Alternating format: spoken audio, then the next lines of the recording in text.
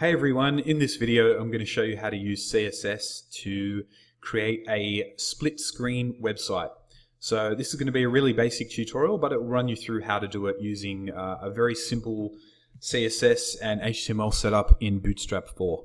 So to do it, all you need to do, go to your project and go to your index.html. So what you want to do, set up an index.html and also set up a style sheet, link the style sheet to the HTML file, and let's get started. The first thing we want to do is link Bootstrap 4. So go to google.com and do a search for Bootstrap 4. Go to the Bootstrap introduction page and download this CSS. And once you've downloaded that, copy it and paste it above your style.css file.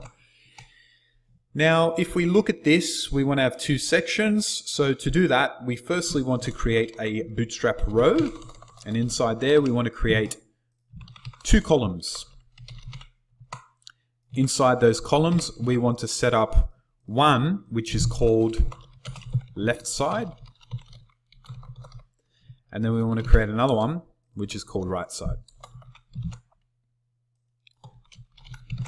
Now that's set up, we want to go into style.css and do some CSS coding. So we want to do left side, comma right side, height is 100 VH, which means 100% of the vertical height, and then width is 100%.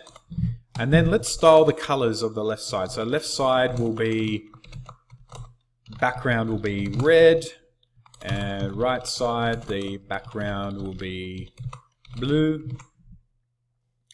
And then what we want to do is save it and go into our project and refresh it. And you'll notice we have two split sections, but there's a bit of a gap between them. So let's fix that. To do that, we go back into our HTML and add a class called noGutters. This is a Bootstrap 4 class, both into the row and to the columns. Once we've done that, you'll notice that we have two split sections and it's responsive. But just from previous experience, if you do this, you might want it to be on a mobile to be split from top to bottom as opposed to left to right. So we can really do that easily by going to the style sheet and adding a media query. So we'll make it automatically, left side and right side will be 50 VH, so 50% of the vertical height. So if you refresh the screen now, you'll notice that it goes like that.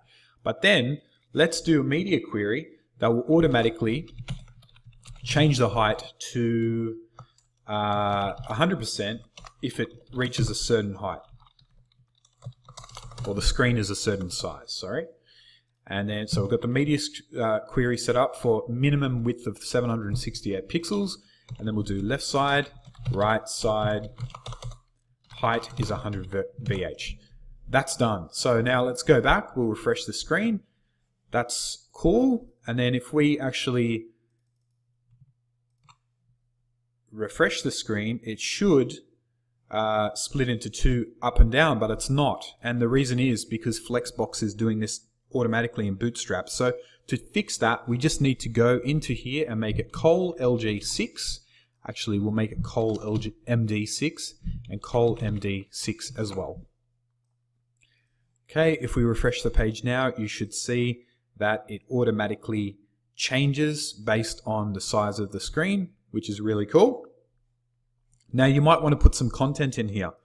Let's quickly use some FlexBox properties to make it work quite easily. Okay, so click here, we'll make it click left side and click right side.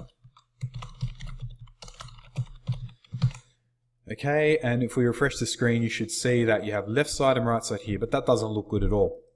So what we can do is we use a bit of FlexBox to center those two items inside those boxes. So let's just do deflex, justify content center, and align items center.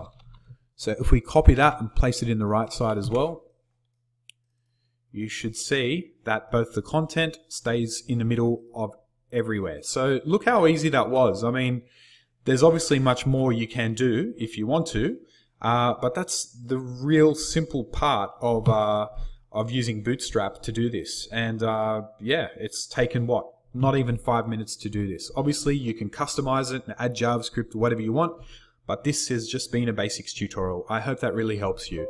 Thank you.